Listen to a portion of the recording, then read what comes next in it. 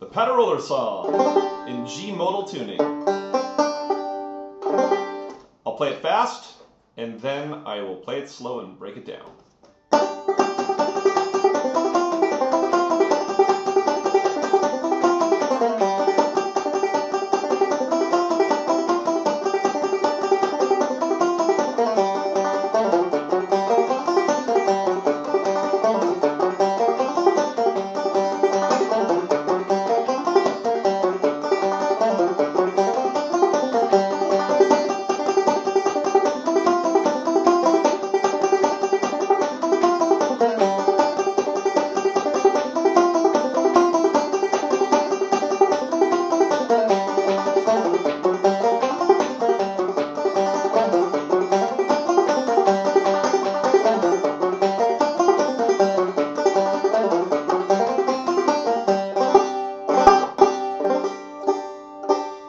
The Pateroller Song from Hobart Smith.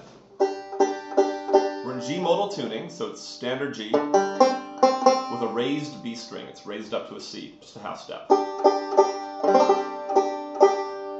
And let's have a look at it.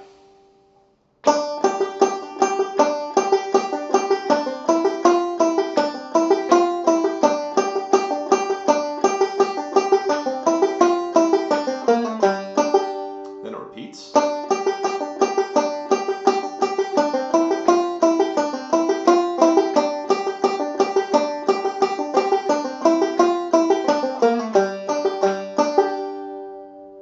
So what we're going to do here, pull off, return, pull off G, drop,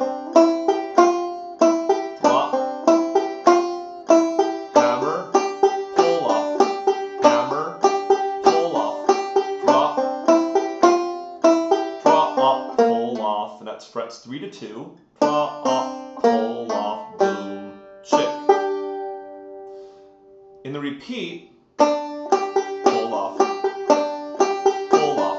drop, drop, hammer, pull off, hammer, pull off, drop, drop off, pull off, boom, chick, boom, chick. So I'm ending with 2 boom chicks at the end.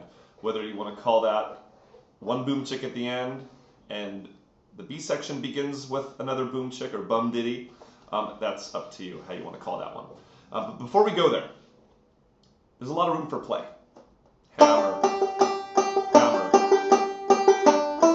no drops, hammer, hammer, drop up, pull off. You can slide, pull off, drop, drop, drop, drop, hammer, pull off, return back to fret 3. So there, again, is room for play throughout that A section. When I wrap the A section up,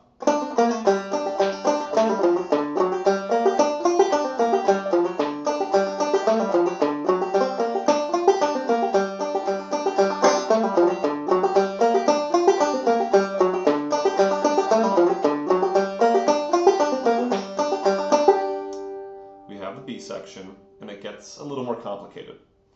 So if we ended the A with those 2 bum ditties, those 2, I call them boom chicks, then we're going to start the B section and realize that most people do play this with a lot of 3rd fretting, and I really love the sound of that major 7th in there.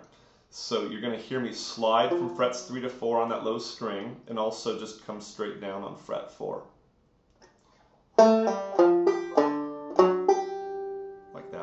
So, pull off, slide is what I usually do, so that's how we're going to begin it now.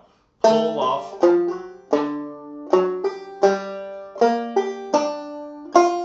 drop up. So let's do that again. Pull off, slide, drop up.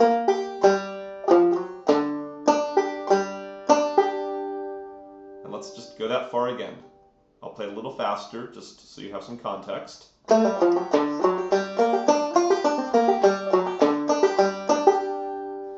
Let's talk about it a little more, just that far into the B section. Pull off, slide, fourth, draw up. So I can hit the fourth fret there as well. But the important thing here is I'm hitting a low boom, chick, and then when I hit my next bum diddy or boom chick, I'm throwing a pluck. And that's done with the left hand. And if that's not something that you've done before, that's something you should definitely start doing. So boom, pluck, chick, boom, pluck, chick, boom, pluck, chick. But I digress. Back to the B section.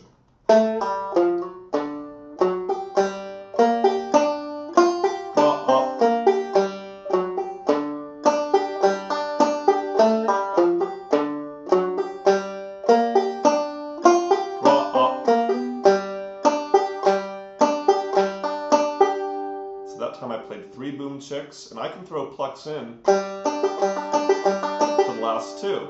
I can do it to all 3. Banjo player's choice. So let's go over all of that now. Pull off, draw up, pluck chick, draw up.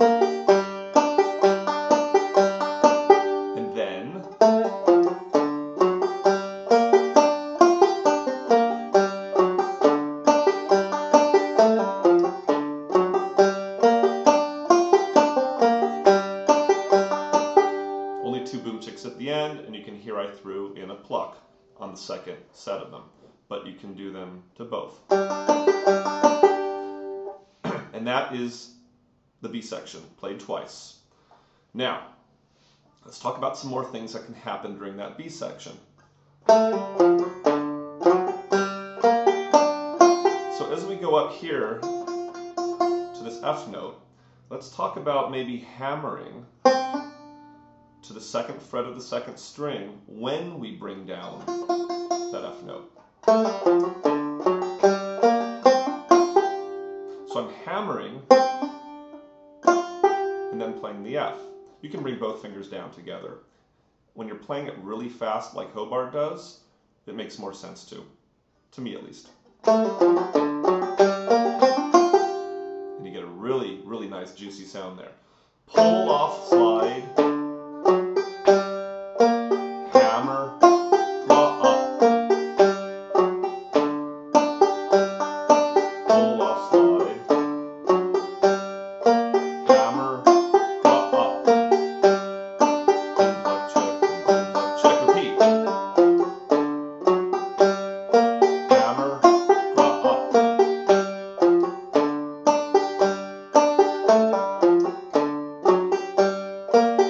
And right there, again, if you want, draw up.